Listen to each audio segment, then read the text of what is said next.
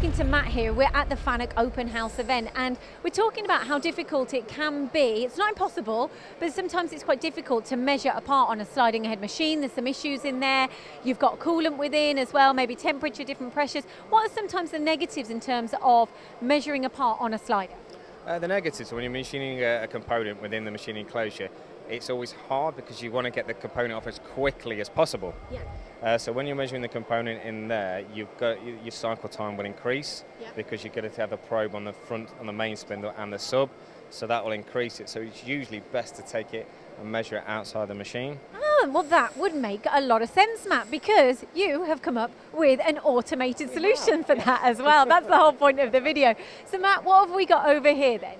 So when the actual component comes off, it comes off complete. So the two things we've got to do is actually clean the components of any residue oil or swarf. So there's a dipping station in there to do that.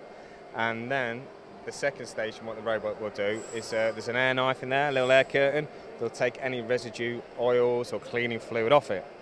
And then the robot will pick it up and take it to the Renishaw measuring device. Yeah, the equator. The equator, yeah. And it will measure it. And then that will talk to our system as well. So if it's slightly out of tolerance, it will talk to our machine and change the offsets. So it's all autonomous running, so you don't have to touch the machine, anything. Set the program, let it run.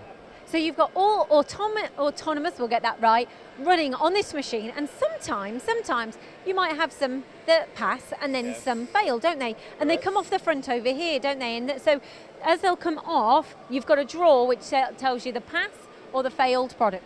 Yeah, true. So when you set it up at night and let it run overnight, you should have a lot of components in the pass and probably one or two in the fail before, when they're changing the offsets. So yeah, you don't have to have the operator coming and checking every component. It should be all done and ready to go in the morning. All components passed. Job done. So autonomous running here with Star. Great, thank you. Thank you.